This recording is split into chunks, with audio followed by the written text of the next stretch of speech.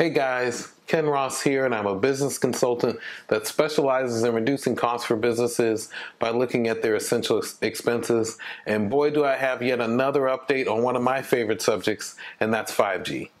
Last time I talked a little bit about the big game and how 5G is signaling this big push for 5G in your home. Well, 5G is also signaling the end of an era, right? That era is 3G technology, right? I don't know if you've been looking at this, I don't know if you've been following it, but it's pretty big news around the different news channels and news outlets. I'm actually going to put a couple of articles in the description here for you to check out and read, but basically it goes like this. 3G has been around for quite some time since wireless technology came out. Everybody remembers the first original iPhone, right? The original iPhone featured 3G. It was one of these revolutionary products, right? It changed the way we communicated, changed the speed in which we could communicate. It signaled the start of the smartphone era, right? Well, the end of 3G and that technology is being signaled by the coming in of 5G. And you may think, well, why does that matter to me? I have the latest iPhone, or I have an Android phone, I have a decent smartphone. Well, do you have a life alert? Do you have a security system? What about an older vehicle? All of these things could have or potentially have 3G technology in it and rely on the 3G infrastructure. And why is that so important if it goes away? Well, if it goes away, then there goes your products, right? A lot of these companies that have 3G networks or rely heavily on 3G networks haven't had to worry much about there being congestion or network unreliability. Well, now the network is completely gone. What does that mean? That means these companies that control these devices have to roll out updates and have been notifying customers, hey, 3G is going away, which signals an end of an era, right, of telecommunications, and you must be upgraded. You're forced to upgrade, right? This isn't something that you get to decide, oh, well, maybe I'll just keep this technology. No, you're being forced to upgrade. And that is also kind of what they're trying to do with the signaling of 5G in the first place, right? Telecommunications companies want you to upgrade to 5G so badly, they're willing to give you free phones. They're willing to put everything out on the line to show you this is the most reliable network of its kind, and it's going to signal all of these changes. But really, what does that mean?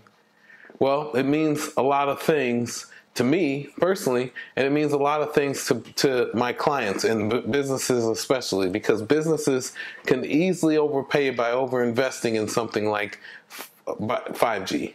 And when 3G actually rolled out, right, when 3G was first around, that's exactly what happened. A lot of folks bought into the new iPhone because they really needed it, or really thought they needed it.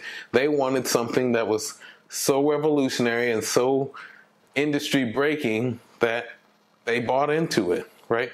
Don't overinvest. Don't over-exaggerate the 5G evolution that's coming out and what that really signals.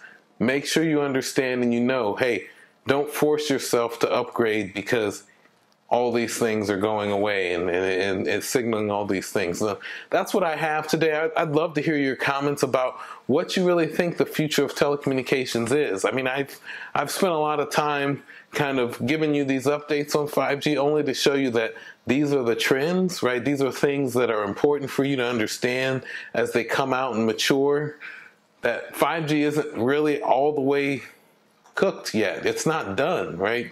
The signaling, the end of 3G is just part of the story. There's more to this story, and I'll be giving more updates as time goes along, but you should really understand and pay attention to what this means for you and for your business. And so with that, love to hear what your thoughts are below in the comments section. Please put them in the comment section below. I'd love to have a discussion with you. I'd love to talk about it and have a dialogue. I'd also love to hear about what are some topics you'd like me to follow next.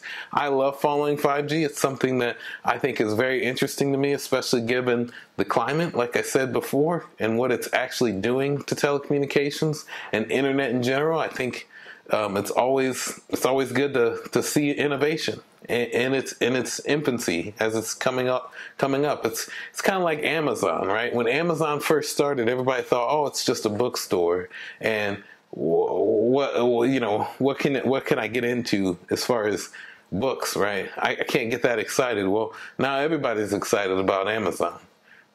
What about 5G? It's the same thing. So anyway, love to hear your thoughts. Like I said, would love it if you could subscribe to my channel if you haven't already. If you're watching this and you haven't subscribed to my channel, I have plenty of content here available for you. You can come check out. Go check out some of my previous videos. Please like and subscribe, like I said.